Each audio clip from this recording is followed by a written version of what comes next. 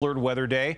We have your reporters out in your community. Justin Adams, your reporter in Arapahoe County. He's out at the Aurora Public Library, just one of the several cooling centers being offered today.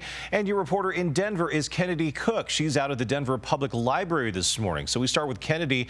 And Kennedy, these extremely high temperatures we're expecting, the city of Denver stepping in to offer options to stay cool. Good morning.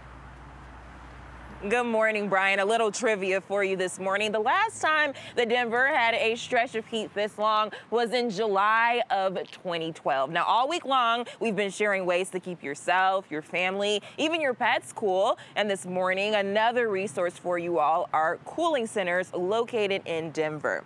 Denver Parks and Recreation will open all currently operating recreation centers as daytime cooling centers during regular business hours for people who need a place to cool down. Each center will have a designated area available for cooling with access to drinking water, restrooms, and a place to sit.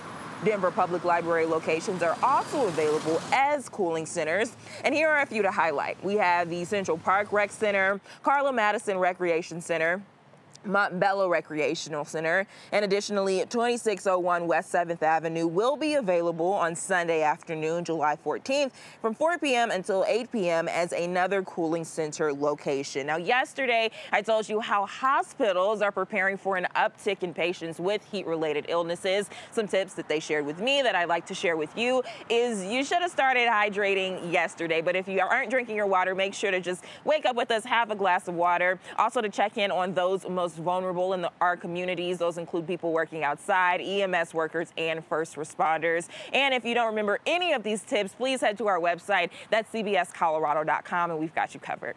Live in Denver, I'm your reporter, Kennedy Cook, covering Colorado First. All right, Kennedy, thank you. We continue